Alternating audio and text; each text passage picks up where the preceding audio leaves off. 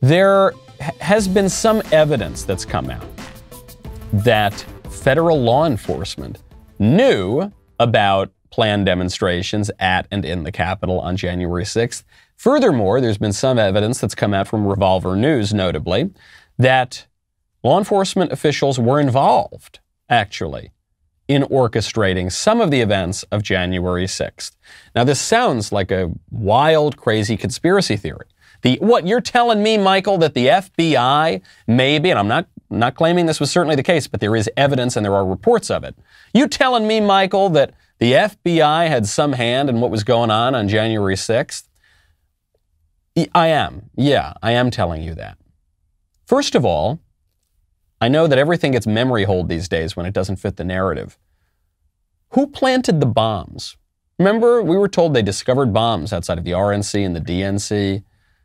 Who planted them? We live in the age of surveillance capitalism, to use a popular phrase. We live in the age where there's a camera on every block. There's cameras outside of the RNC and the DNC and every other building.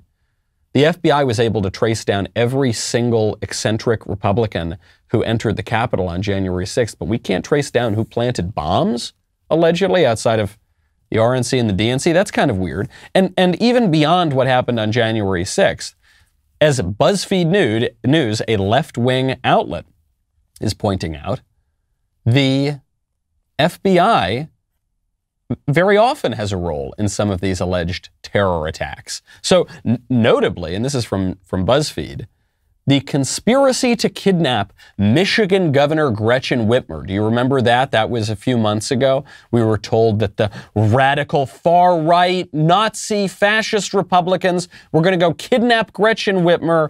Well, it turns out that the FBI had a pretty big role, not just in executing this action, but in planning it as well. At least a dozen confidential FBI informants reportedly assisted the quote-unquote investigation into this alleged extremist group. And this is the weirdest part. Some of the informants reportedly took leading roles in the scheme. They didn't just tell the feds what was going on with the extremist group. They didn't even just egg other people along. They took leading roles in the alleged plot to kidnap the governor of Michigan. To date, this according to BuzzFeed, one defendant has formally accused the government of entrapment, arguing that the FBI assembled the key plotters, encouraged the group's anti-government feelings, and gave its members military-style training. And additional defendants have said that they plan to make similar claims when the cases, which are divided now between federal and state courts, go to trial within the next few months. If you want to see the long history of this sort of thing, I'd recommend you go head over to Revolver News right now. They have a great article on 5 instances of the FBI in American history putting forward operations to encourage acts of terrorism.